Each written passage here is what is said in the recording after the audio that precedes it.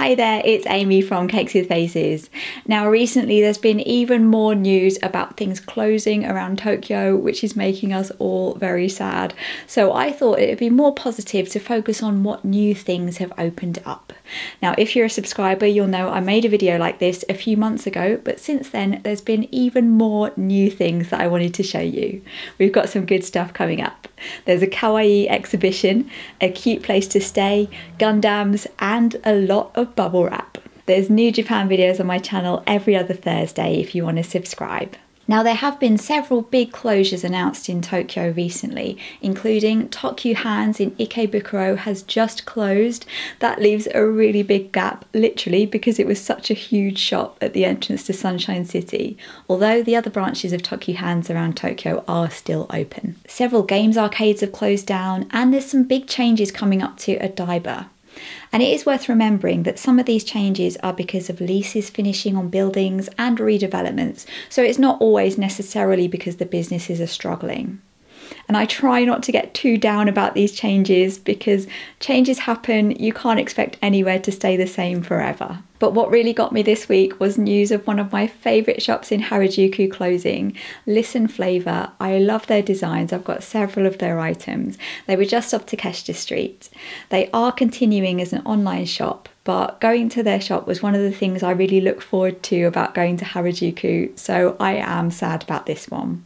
And just to mention about my Japan travel guidebook, when I was writing it, I tried really hard to make sure it wouldn't go out of date too quickly. So any changes to the information in the book are all on a web page for you. There's a link to it inside the book, and I did update it very slightly this year. If you've already got the book, there's no point buying it again because the changes are quite minor, but if you order it now, you'll get the 2021 version, and the link's in the description. So on to what's new and what's opened up in Japan. This first one I'm very excited about. It's a Sanrio exhibition in Roppongi. It's about the beginning of kawaii, which I think is so interesting. I'd love to know more about how cuteness became part of the culture and why you see cute characters everywhere on signs and to make things more friendly. And I'd love to know how that started. And this exhibition is all about the roots of kawaii. On the website it says kawaii culture started from strawberries. So there you go, what more do you need to know? As well as Sanrio characters, the exhibition also has works by Sebastian Masuda, who started Harajuku brand 6% Doki Doki. And in Tokyo, it's also at Roppongi City View, so you can see a view of the city as well. When I first discovered this, I got a bit too excited and got a bit mixed up with the UK and American dates, so I thought it continued until October 2022, but it's not the 1st of October, it's actually the 10th of January, so it's pretty unlikely we'll be able to see it in Tokyo. But it does say the exhibition is going to be touring, so there's a chance we might be able to catch it. On sanriocharactermuseum.com it says Niigata, Fukuoka, Miyazaki, etc. will be held, so keep an eye on that and keep those fingers crossed. Next, and also in the kawaii category, we've got a new cute cafe in Harajuku called Candy Syrup. Now I thought I recognised the name, and there was actually an idol group and a hairdressing salon and shop with the same name by the same people. Their music is sort of a mix of J-pop and rock and metal. Some of their songs are a little bit baby metal-ish. You can listen to them on Spotify and on YouTube. Anyway, now they're opening a cafe in Harajuku. It looks really pink, neon and cute. All the staff are dressed in pastel and gothic Lolita style outfits. It just opened last week, so there's not too much information about it yet. I couldn't find a menu, but I did find a few pictures on Twitter. It seems like they've got their own brand of champagne. In Japanese they call it Orishan, which I think is one of those hyphenated words. Original champagne, Orishan, I guess. Amongst other things, they seem to serve strong zeros, and there's this cute strawberry dessert in a teacup. I wasn't sure if it's more a bar, a cafe, or even a maid cafe, but it does look interesting. There's been several designers working on the whole look, so it looks like something new that really is authentic Harajuku culture. Next, we've got a new shop and restaurant in Ginza. I wanted to mention this one, not because it looks like a particularly interesting place to go, but because of the name. It's called Ginza In It. It sounds kind of funny in English as a name for a shop or a restaurant, especially when you consider that Ginza is quite an upmarket area of Tokyo with lots of expensive designer shops. It's Ginza, innit? And it turns out that is what it's based on. It's based on the abbreviation of Isn't It, which must have a different sound in Japanese. The restaurant itself looks nice enough, and the shop upstairs sells garden furniture. It's Ginza, innit? Next, Team Lab, the team behind the Digital Art Museum in Tokyo, has opened a vegan ramen restaurant at Team Lab Planets. Team Lab Planets is the temporary exhibition where you can walk through water with projection mapping on the surface, and that's now open until the end of 2022. I hope I can go. They've opened a vegan ramen restaurant inside, so you can enjoy your ramen while you're immersed in the music, the projections, and all the atmosphere of the exhibition. I made a video about Team Lab Borderless, and I definitely recommend any Team Lab exhibition to anyone. It's a really unique experience. And the ramen looks really good. There's spicy miso ramen, soy sauce ramen, and some unusual options like green tea ramen and this cold ramen covered in flowers. They also have some unusual flavours of ice cream. There's white ginger lily, pink rhubarb, and mint cucumber. Sounds refreshing. That's opening this week, along with a new flower shop, which matches the new garden rooms at Team Lab Planets. Team Lab also have a vegan ramen restaurant in Kyoto. It's pretty small with just 16 seats, and it has moving projections of Japanese calligraphy. Now, shops and restaurants aren't the only new things in Tokyo, there's also some new toilets. The Tokyo Toilet Project has been replacing public toilets around Shibuya. There's 17 in total, each by a different designer. This one's made of planks of wood, and then there's this dome where everything is voice activated, so you don't have to touch anything. To activate it, you say, "Hi toilet." It understands Japanese and English, so you could use it to practice your Japanese. This one you might have heard of, there's been quite a few videos about it. The walls are transparent and they turn opaque when you lock the door. There's a map of where you can find all the new toilets, so if you happen to be at a loss for things to do on your trip, you could do a self-guided tour of all of them, with lots of drinks in between, so you can fully experience them all. Next is something we probably won't be able to try, but I wanted to show it to you anyway. It's the Halloween menu at IKEA Japan.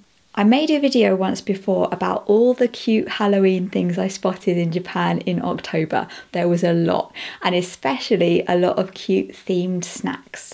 And IKEA Japan has jumped in on the trend with a special Halloween menu. There's some pretty interesting options.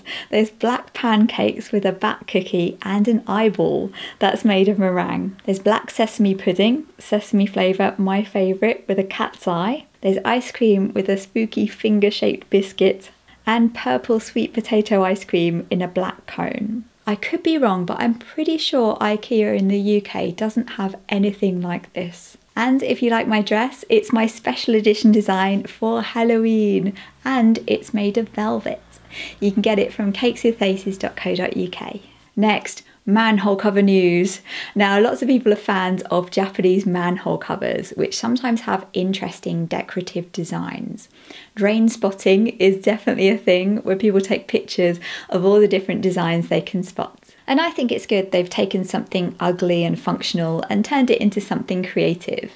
And now there's some new Pokemon designs. They're called Pokefuta, which is short for Pokemon lids. In Tokyo, they installed some in a park last summer. They're in Machida, which is slightly outside central Tokyo, so you do need to make a special trip to go to it. Although there is also a squirrel garden in Machida, which I kind of want to go to, and a Snoopy museum, and a Shaun the Sheep theme cafe. But if you don't think that's worth a 40-minute train ride, there are now some more centrally located ones in Ueno. The first Pokemon manhole covers in Japan were installed in 2019, and now there's over 200 of them all around Japan. This map shows you where they all are, so if you're a Pokemon fan, you can hunt them down and catch them all. There's also some new Gundam manhole covers. They're in Odaiba, which is just southwest of Tokyo, near the Mount Fuji area. It's a stop on the Shinkansen line between Tokyo and Kyoto and Osaka. Odaiba is known for its castle, which features in the design. They were installed this summer as part of the Gundam Manhole project, that is the official name. They're hoping to install more in different places around Japan. They started with Odaiba because it's the hometown of the original creator of Gundam. And more Gundam news, Japan's largest Gundam is currently being built in Fukuoka. It's going to be ready in spring 2022. It'll be at a new shopping centre called Lalaport. Probably not how you say it. Lalaport. Lalaport. It's going to be 20 metres tall, which is 30 centimetres taller than the one in Odaiba in Tokyo. There's also going to be a mini museum and, of course, a merch shop. If you're thinking of visiting Fukuoka or Kyushu, I definitely recommend it. I've got a whole playlist of videos on my channel about things to do there. There's so many interesting places. Next, the first section of Tokyo Torch is now open. It's going to be the tallest building in Japan. The design's inspired by the Olympic torch. When it's finished, it'll be 390 metres tall. Now, the Tokyo Skytree is 634 metres tall, but that's not classified as a building. It's a structure or a tower because it's not habitable. Although I think you probably could live in it if you were allowed. So, Tokyo Skytree, tallest tower, Tokyo Torch, tallest building. The first section's open now, called Tokyo Torch Terrace. It's got cafes and restaurants. It doesn't look like anything particularly amazing, but if you're in the area, you might want to stop by and see how the building work's going and take some pictures before it's finished. The whole building isn't going to be done until 2027. There's also going to be a new shopping centre in Harajuku opening in 2022. It's on that big crossroads with Tokyo Plaza, which is that shopping centre with the stunning entrance with all the mirrors. This one is also going to be decorated with a lot of mirrors. It's going to be diagonally opposite Tokyo Plaza, so basically the whole crossroads is going to look like a hall of mirrors. It'll also have a roof garden split over several levels, which looks like a really nice spot. Also in Harajuku, there's a new room at the Moshi Moshi Rooms, which is a really cute, quirky place to stay. It's run by the same company that ran the Moshi Moshi box, which is where the really colourful Harajuku clock used to be. Basically, they have themed rooms that you can book through Airbnb. The theme of the new room is Harajuku kawaii. It's really colourful with quirky animal ornaments and plants, and it looks like a really fun place to stay. They have 3 other rooms as well, all with different themes.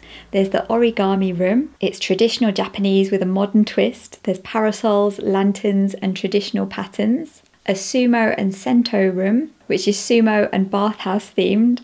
It's got this strange light that looks like a big hand. And the sakura cherry blossom room, which is pink, fluffy, and cozy. They're in the back streets of Harajuku, so if you want to be completely immersed in kawaii, this is the place to stay. As you'd expect for somewhere non-standard and custom, it is quite expensive, so it might be a place to stay just for one night or for a special occasion. Also in Harajuku, there's some new things along the main shopping street, Takeshita Street. There's a new puppy cafe called Dog Cafe Rio. This is actually in the shop where Drug Honey used to be, which was a really black, gothic fashion brand, so it looks like it's been completely transformed into a very kawaii puppy cafe where you can have a drink or you play with small dogs. They've got a lot of different kinds. There's also a shop that does food with strawberries and bamboo charcoal, so a lot of it is black. It's like the opposite to all the rainbow snacks in Harajuku, like that rainbow cheese toastie I tried. There's black popcorn, black noodles, black bread, and black strawberry daifuku, which is a traditional sweet with a strawberry, mochi, and red bean paste. So there are lots of new things opening up, but I do hope Harajuku keeps its alternative fashion roots and doesn't just become filled with novelty snacks. And finally, for families, a play museum opened up in Tachikawa last year. It's not really a museum, it's more an interactive centre with all sorts of things for kids to play on. At the moment, there's a section with loads of bubble wrap. It's in all sorts of different giant shapes, and it's just there to have fun with. Sadly, only under 12s are allowed. It looks kind of fun and satisfying, but that is a lot of plastic. I am kind of cringing at how much single-use plastic there is there. I wonder how often they have to replace it when it all gets popped. So there's a few new and interesting things in Japan. Tell me what you thought in the comments. I know you all can't wait to go there, and as soon as I hear any news about when Japan's reopening for tourism, I will be sure to share it here in the community tab on my channel and on Twitter and Instagram as Cakes with Faces and anywhere else I can. So I'll see you not next week, but the week after on Thursday. Bye bye.